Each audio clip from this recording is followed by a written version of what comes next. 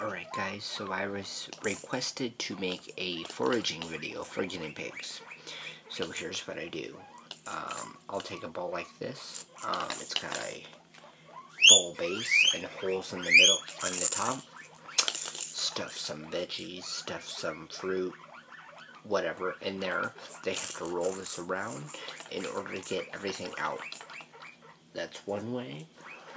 I also use balls like this with holes all around. Same concept. They have to work to get it out. You can use these bird feeders. I like to stuff hay in here. Right now I have a little bit of lettuce. They have to pull it out, work to get it out. It's another way.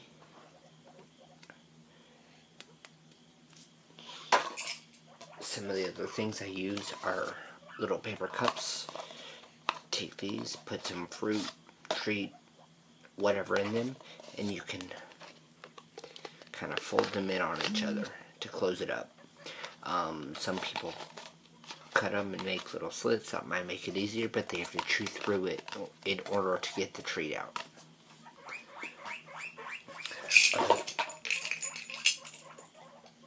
Other things you could use are, I have this toy.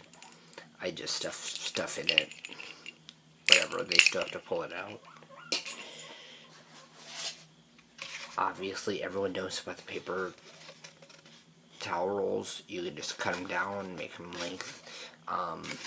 Again, you can close them up. You can leave them open. Stuff with hay, stuff with veggies.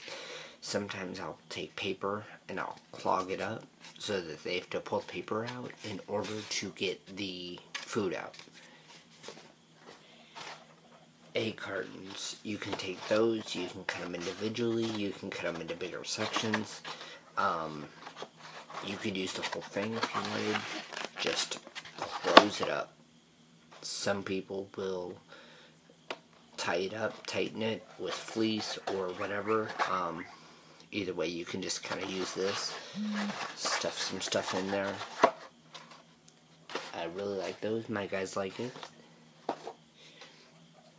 One thing I'll do is just take a piece of fleece, attach it to the top of the cage, tie something, fruit, veggie on here, and it kind of swings around. So they have to kind of work to get that out.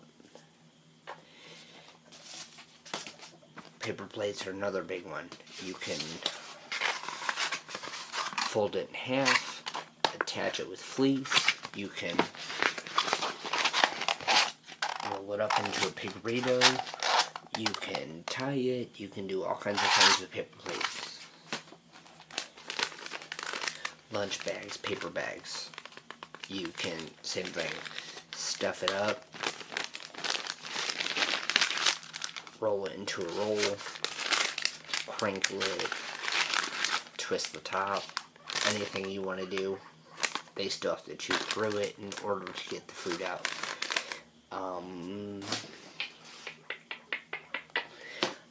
I think that's it as far as my foraging. I do have other ideas, I just can't think of any right now. So if you guys have any questions, let me know.